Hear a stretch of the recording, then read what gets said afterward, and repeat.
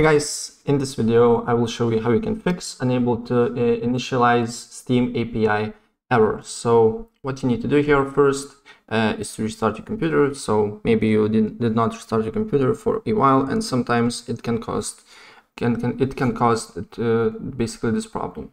And if the problem persists, then another thing that you can do here is to force quit Steam. So basically open up Task Manager and then look for Steam here, and then go basically end the tasks here, right? And if the problem persists, then another thing that you can do here is to allow Steam through Windows Defender Firewall.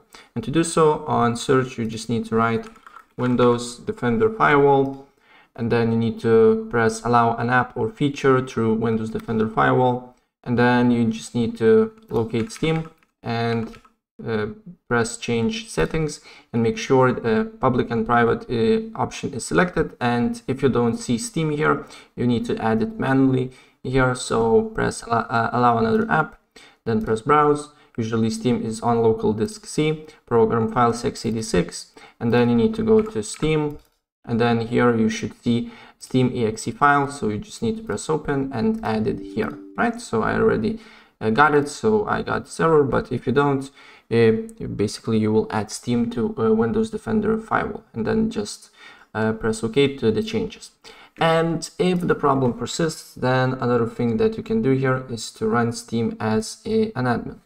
To do so, locate Steam on search or the shortcut here, and then press open file location, and then again press open file location. And then when you see steam.exe file here, go to properties, compatibility, and make sure to run this program as administrator and press apply and OK.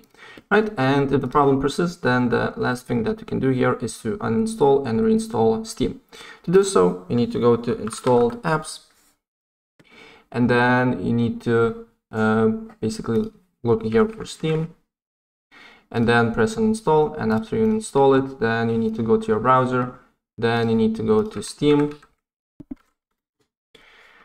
and then what you need to do here is to press install Steam and install to your computer. And that's pretty much it, what you need to do here if basically you got this problem. So if I help you out, please press like button and subscribe for more. Take care.